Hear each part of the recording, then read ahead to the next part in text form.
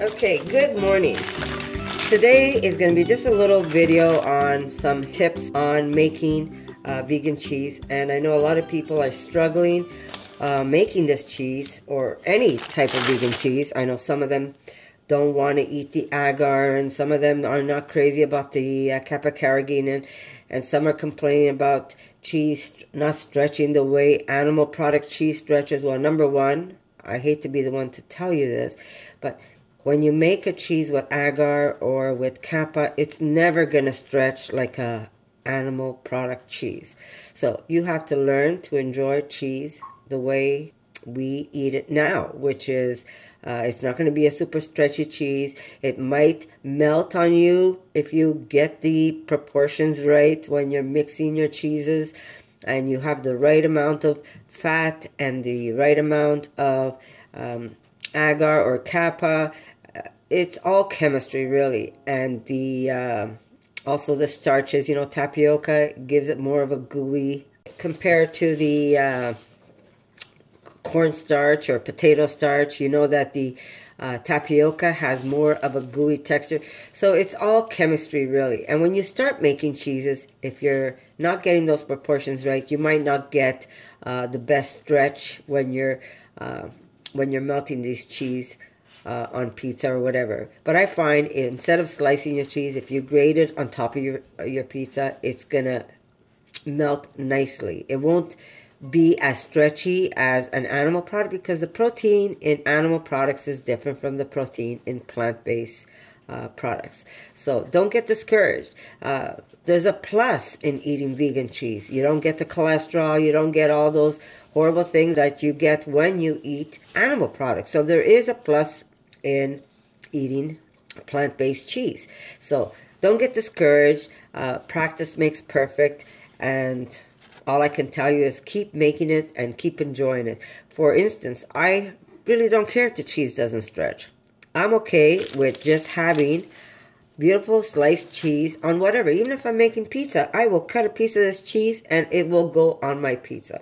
So that doesn't bother me if it didn't melt on top of the pizza. I'm okay with just breaking pieces and just throwing it on top of the pizza, enjoying it the way it is. Remember, food is all about visual and taste. It doesn't have to always have a stretch to it. So someone posted yesterday, someone said to me, you know what, cheese is overrated. It really is overrated because you can make a beautiful gourmet pizza without having all that melted cheese on top. So now back to cheeses. This is not a stretchy cheese. This is just a plain raw nut cheese that I made. And a lot of people tell me that their cheese is too liquidy. After they put it through the blender, the cheese was way too liquid for it to hold together. Because normally what I do is I get that right texture and I'm able to maneuver the cheese with my hands. With a little bit of starch, I'm able to form discs and then tie the paper around it. Okay, so if you're in a rush and somehow your cheese didn't quite make it firm enough for you to form them into discs, number one, they have to ferment. And as they ferment outside the refrigerator, at least a day, I would say, it might firm up on you. But if you manage to somehow mess it up and have your cheese way too liquid, there's still hope for that cheese. This is an example of a cheese that was way too liquid. Now, it looks like a regular cheese to you, right? A cheese that you would buy at any store. This is just an aged nut cheese. This is just almond. There's no cashews in this at all. I did put cranberries in this one because it was over the holidays. I made some. But because I was so busy with the holidays, when I threw my ingredients together, it was a little... it wasn't as firm, the texture, as I wanted it. But that's okay too. If you can't form it into a disc, what you can do is use one of these guys right here. And that's why you see all the markings on the cheese, is because it went into this container. Now this is a cheese container. You could probably pick one up on Amazon. But if you're making cheese and you're in a pinch and you don't have one of these, take a regular container like this. Either you could drill holes or you could poke holes, but always poke from the inside out because you're going to have all these rough edges on this side. You don't want the rough edges on the inside because then it's going to make it difficult for you to pull your cheese out. But poke holes at the bottom, poke holes on the side, and use this instead of one of these if you don't have it. But what I did was, because I wasn't going to throw this batch of cheese away, was I threw my cheese in this container. Now, if you really want it to be safe, you could put just a thin lining of safe. When I say safe, is that if it gets caught between the ridges here, that it's easier for you to pull it out. But you could put just a little thin lining of either parchment only around the edge here, all around, so you can make like a little ring of parchment, nothing at the bottom because you want drainage, right? And if you don't want to do it that way, you could put a very thin lining of cheesecloth, and then you put your mixture in there, and then what you do is you put paper. Notice this one here is stained, because this is the one I took off my cheese already. You put paper at the bottom, and you put paper on top. And what you do is you leave it out for 1 day, let it ferment that way, and then what you could do is take this and put it in the fridge, right? Without any plastic bag. You might want to put a dish underneath, and you put it upside down, and you put this in the fridge, and you let it stay there for a couple of days. And you're going to see your paper is going to get very, very wet, because it's going to suck up all the moisture that's in the cheese. By day 2 or day 3, okay, check it. Actually, you should check it every day and change the paper if you can. But don't throw away the paper. Throw it in the sink. I always say buy good paper, because if you throw it in the sink, you could always wash it and reuse it, either to wipe down counters or whatever. So it's not going to be a waste of paper. You don't want to waste anything. But in a day or 2, check it, change paper, and check your cheese. If it's still way too soft when you touch it, all you have to do is change the paper, and then upside down again into the fridge on a plate, because you want to be able to pull this out without dropping anything. And you'll see your cheese will firm up. Now, it's going to continue fermenting in the fridge, and it's going to start drying up on you, and that's what you want. When you're able to pull it out, you simply take your cheese and slowly massage the container and slide out your cheese. And once it comes out of this, okay, this goes in for wash, you're left with just the cheese. That's still going to be soft. It won't be super, super soft, but it still will be soft. So you're going to take this cheese, and you're going to put paper underneath, paper on top, and you're going to get brown paper like this, where you're going to wrap it. And I'll show you how I wrap mine, because you want to wrap it good. So I save these papers. If I ever order anything from Amazon and they come with paper, trust me, I do not throw it away. I save it, and I use it for cheeses. So now I've got my cheese, and I've got my paper towels top and bottom, and I make sure I don't over squeeze it, but I wrap it, and I wrap it that I get a nice bundle where it's nice and secure and it won't get squished, and it goes very lightly like this. I'm not going to over tighten my package, and it goes in the fridge for at least a week, 2 weeks, if not longer to age it. The only thing is that every couple of days you want to unwrap this cheese, and you want to switch out the paper.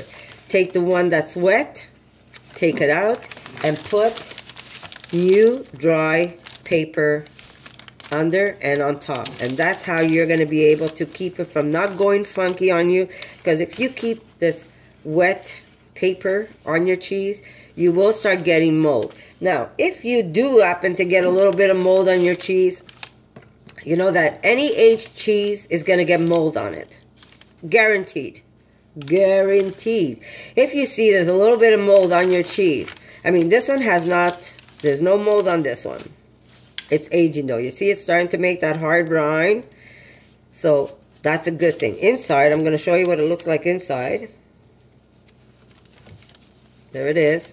There's my cranberry. It's nice and delicious on the inside. This could age even more. It'll only get firmer on the inside. How firm do you want it? It's really up to you. At this point, we're eating hours. I really don't care. It's delicious. You could hold it with your hands. It's not going to fall apart on you.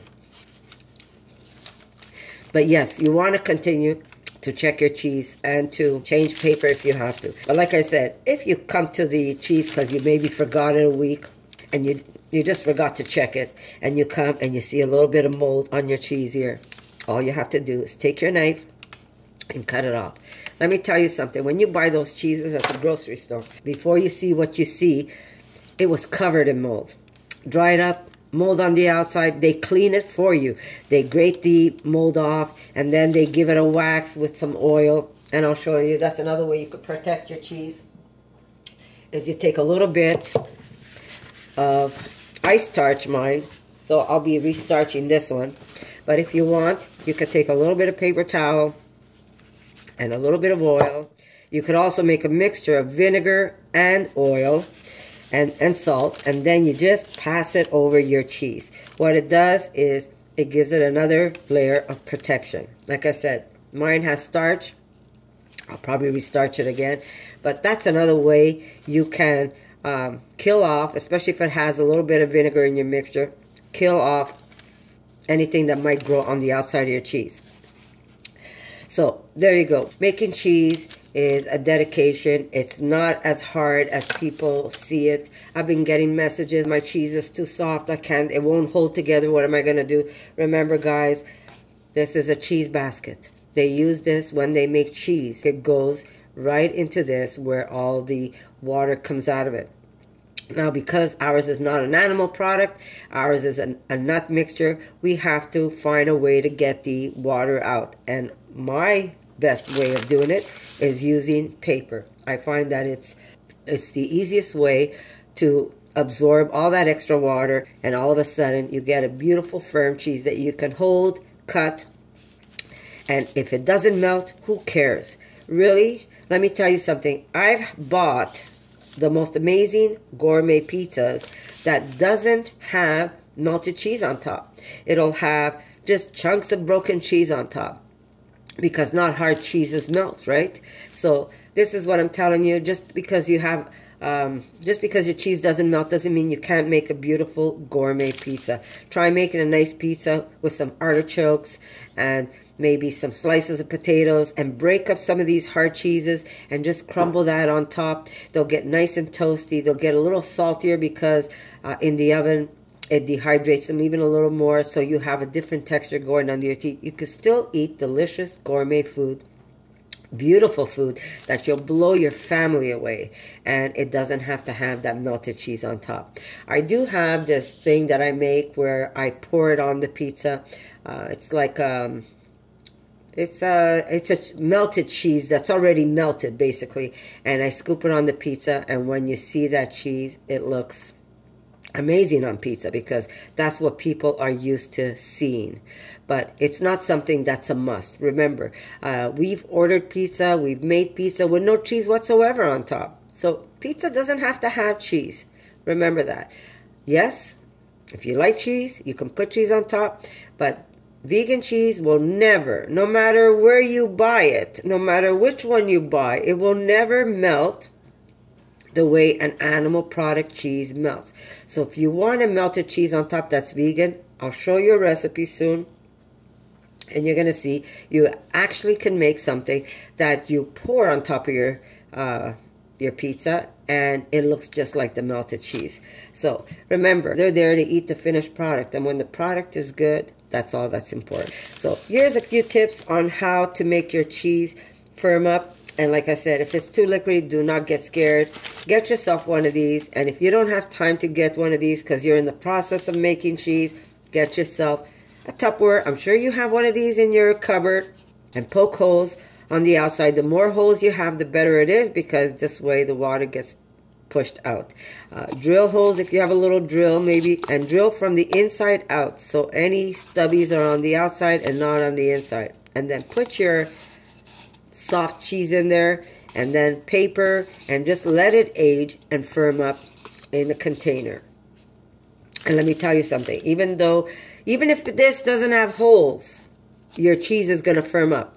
Say you don't have time to drill holes, what you do is put your mixture in here, and then put paper towels at the bottom, lots of it. I would maybe double it, Put it on top of your cheese like this and keep it in the fridge. You're going to see every once in a while you're going to remove the bottom because it's going to get very wet, and you're going to put new paper on top. Throw this in the sink. Remember, guys, we're not going to waste this. Put new paper back in the fridge again. Eventually, it's going to detach from this container because the cheese is going to shrink as it loses its water. And then you can simply slide out your cheese. At this point, you could put paper on top. Do not press it down because that cheese might still be soft. Just lay your paper on top. Do your paper on the outside and check it and before you do anything else, starch the outside. Your cheese is starched, then wrap it in your paper, and every couple of days, go check your paper. If you see that it's all wet, you don't want to contaminate your cheese. You're going to take this, put it in the sink, use it for washing, put clean paper on top, like I have already here. This one that's at the bottom is dry. Here we go. And here's my clean one on top, because this cheese is still wet. I mean, it's going to get eaten before it completely dries, because at this point we can eat it. It's firm. If you can hold your cheese up like this, you know you're able to eat it. If you have people over, cut some of this cheese, put it on a nice plate, put some beautiful fruit around it, and enjoy it. Put it on some crackers, enjoy it. I'm having mine on half a bagel this morning with some sprouts. I'm going to enjoy it. So cheese making is not hard. Just don't expect miracles, because we're eating nuts. We're not eating animal secretions where it is a whole different type of beast. It's a whole different type of cheese. Because of the proteins in the animal cheese, it will melt more than any plant-based cheese. But remember, with animal cheese comes negative. With plant-based cheese comes positive. That means no high cholesterol.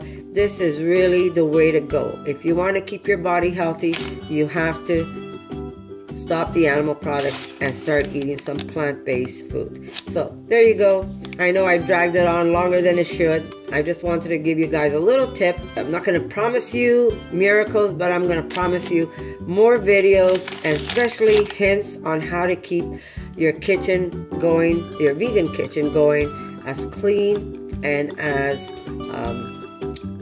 frugal as possible.